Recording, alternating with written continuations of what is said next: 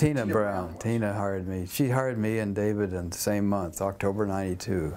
So it's been more than 30 years. And so it's been, you know, it's evolved.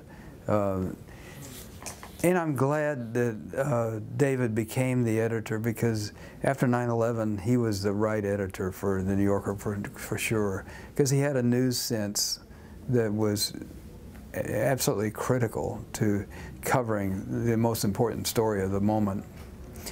And, you know, when I first moved there, went to New Yorker, it was in one of their older offices. You know, now they've gone through several, and it was not owned by Condé Nast yet. It was independent, and it had a frumpiness that I found charming.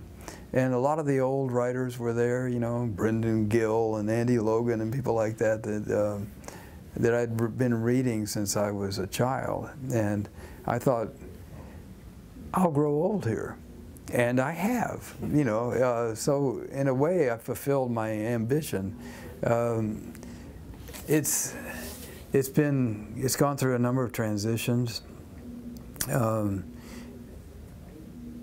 I would say that, you know, the New Yorker staff has turned over considerably since I've been there, and there are a lot of young writers, many of whom I don't know, but I think they're fine, excellent writers.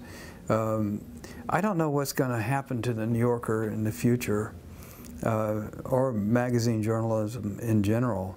I thought it would all be digital, and it's surprising to me that we still have hard copies of newspapers, books, and magazines. And I cherish that.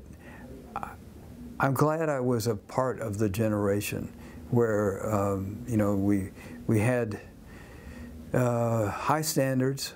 There was a sense of being, it's not always true, but you know, it was more neutral in terms of partisanship.